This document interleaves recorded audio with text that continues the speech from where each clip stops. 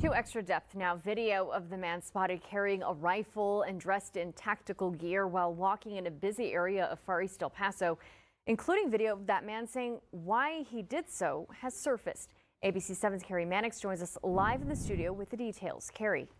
That's right, Stephanie. Many residents were on edge and several Socorro Independent School District campuses were placed under secure protocol Thursday as that man carried a rifle while walking down the Joe Battle area.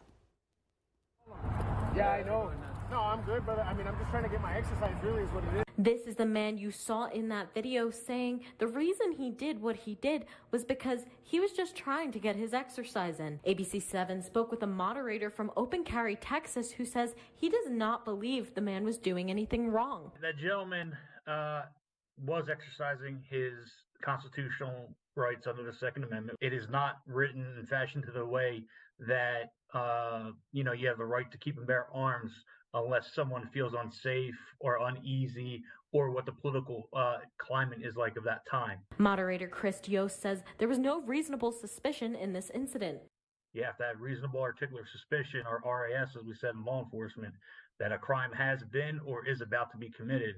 And just the fact that, we had a history of shootings here in El Paso with the Walmart shooting, and then what happened tragically with Uvalde, and then now this guy's walking around with a gun. That's not probable cause that he did something. ABC 7 asked Yost what would constitute as probable cause. If I'm walking, say, from my car to take my daughter to school, we get out of the car and I have my gun openly carrying on my hip, for instance, I can take her all the way up to the front door of that school, kiss her goodbye, and let her go. I'm fine. But the minute I step foot inside the school, I'm now committing the felony. Police sent out tweets Thursday in response to the incident, saying they were aware of the situation and monitoring it.